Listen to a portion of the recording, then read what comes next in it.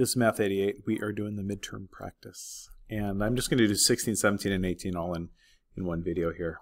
So for 16, d equals r times t, solve for t. So what I want to do is get t all alone. And I notice that r is multiplied by t, so I can undo that multiplication by dividing by r. So d divided by r, that's what t is. So that's solve for t.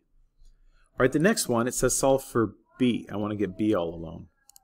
So I notice that it's 3 times b and then plus c to get a. So I'm going to undo those in reverse. So I'm going to undo the plus c by subtracting c from both sides.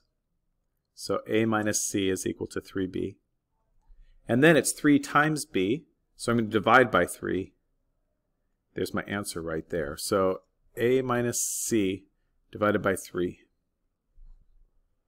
Last one, solve for y. I want to get y all alone.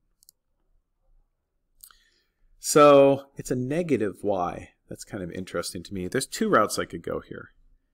And I'll do kind of like I'll do the full speed ahead one first, and then I'll do the one that is maybe just a little more clever second. So if I want to get y alone, I could just subtract 7x from both sides. And notice I get negative y equals negative 7x plus 2. And then since that's a negative y, I could divide both sides by negative 1.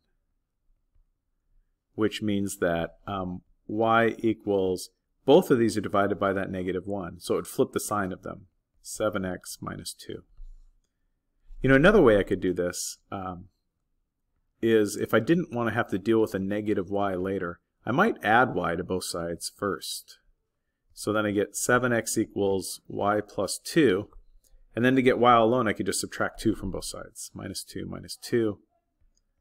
So 7x minus 2, y equals that. Both are good routes to go. They'll both get you there. This one, little clever first step, but it saves you from having to divide by that negative later.